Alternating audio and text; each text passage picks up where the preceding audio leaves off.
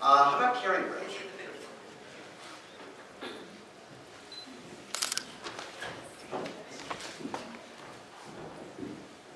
I only have one slide, so you don't need to be watching the slides. I'm Sana Mary. I'm the founder and CEO of CaringBridge.org. And I want us to just take a couple minutes to think about hearing these words. You have cancer. Dad's been hit by a car. Something's wrong with Sarah's pregnancy. These words stop time. They still your breath. They break your heart. Times like that where communication is one of the few things you can control and one of the few things you really, really need.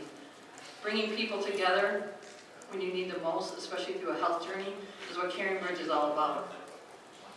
CaringBridge provides websites or applications that help people stay connected. It's one of the first social networks. I founded it in 1997, when we didn't have wireless, when we had modems. But it really has been found and really pioneered the idea of social networking and bringing people together. We've grown significantly over the last 15 years. Every day we send out almost 1 million notifications to people that have CaringBridge sites. Every 5 minutes a new CaringBridge site is created. We've gone beyond the websites to be mobile, to have Droid iPhone apps. We've had them for over 2 years.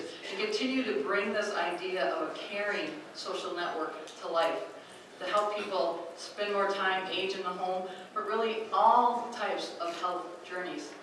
And as people have had CaringBridge experiences, 91% of people that use CaringBridge says it has helped them heal, and it is one of the most important services during their health event.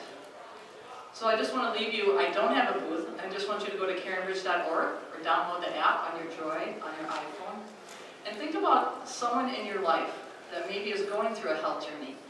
CaringBridge is a nonprofit. We've been based on others powering CaringBridge. So go to CaringBridge.org, let our site, let other people know in your life that are going through a health journey. Thank you.